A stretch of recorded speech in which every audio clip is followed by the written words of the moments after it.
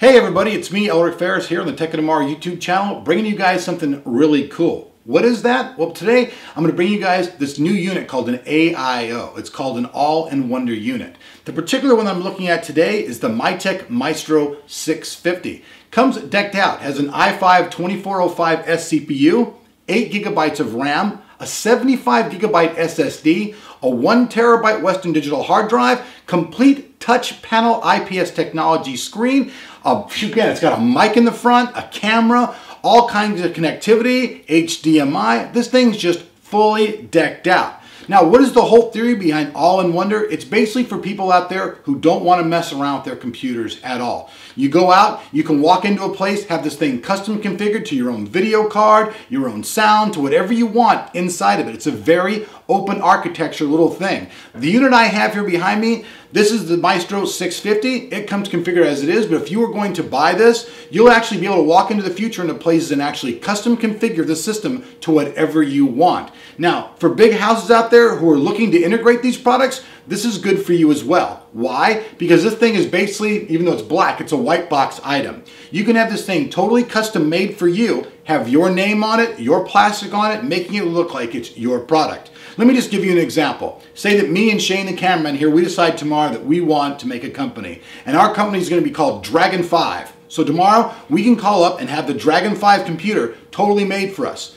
So when we get our computer, it'll say Dragon 5 configured to how we want it to bring it to you, the end user. That all said, I know it all sounds good on paper, but now let's actually jump over and let's take a look at this new Maestro 650 and see why it actually is really cool for a $1,000 price point.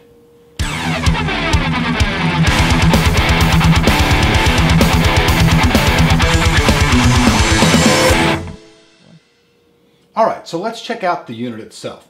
We can see we've got a 21.5 IPS panel, fully touchscreen operated. One thing I want you guys to take note of, the Windows Experience rating was 5.8 overall. We can see that it's got the Intel Core i5 2405S CPU running at 2.5 gigahertz.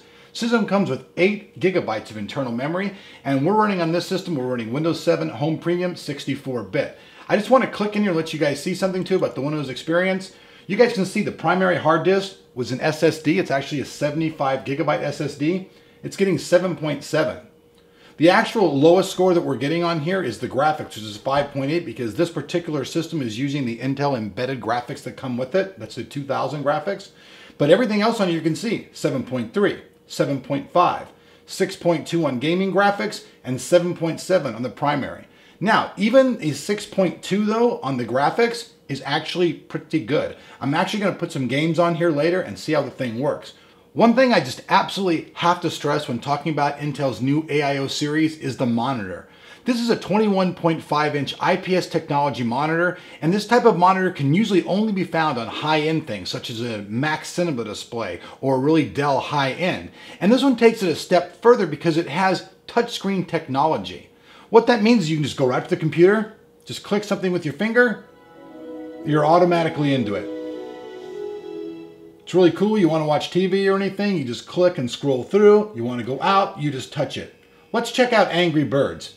A lot of people like this game.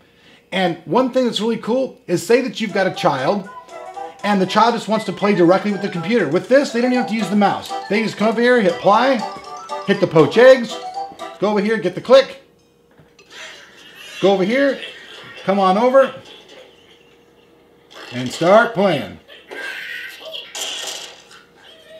Really interesting. Stretch it out. But everything by touch. I mean, just think about this. If you had a kid and you didn't want to mess around with it, he can just touch this. And this monitor is totally developed so that your oil from your skin and stuff doesn't ruin it. There's actually really good technology behind this monitor. I'm really stoked with it. One last thing I just want to go with you folks is all the connections.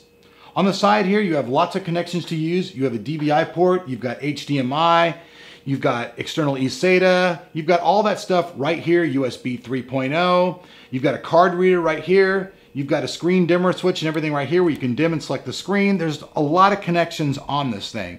Being that it's a mini ITX motherboard, it's actually running really cool. Even on my Mac, whenever I touch the sides or anything on my Mac, it's running really hot. This system is running totally cool. That's just one thing I want to talk to you guys. It's running really cool.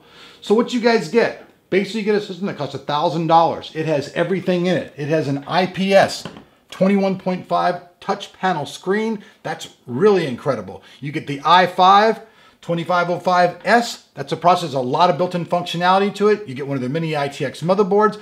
I'm not sure the exact one that's inside of this one. I tried looking up the model number, but I couldn't find it. I'll see if I can find it and put it in the details. But just overall, $1,000, everything all in one, geared for media, geared for going on the internet, geared for children. Any child can sit and type things in here. If you can actually connect a microphone to this unit as well, I haven't got that far because I just wanted you guys to see it, but you can actually hook a microphone up and talk. So I could go onto Google right here with my finger touch, and then I could say onto the computer, search for computer hardware, and it'll actually go and search on the internet like that. So it's not only hand touch, it actually can be voice operated. I just haven't got that far. All right, guys, so today I brought you guys basically a first look at Intel's new AIO line. This is the Maestro 650. It's coming to market at about $1,000, and as you guys have seen, it has a lot of features. I'd like to hear from you guys out there what you guys think about this, because you guys all know that like iMacs are like very popular, and all-in-one PCs have really never taken off. This isn't the first time this has been tried, but here's something that's a little bit different about this than other boxes that you've been seeing. Integration, upgradability.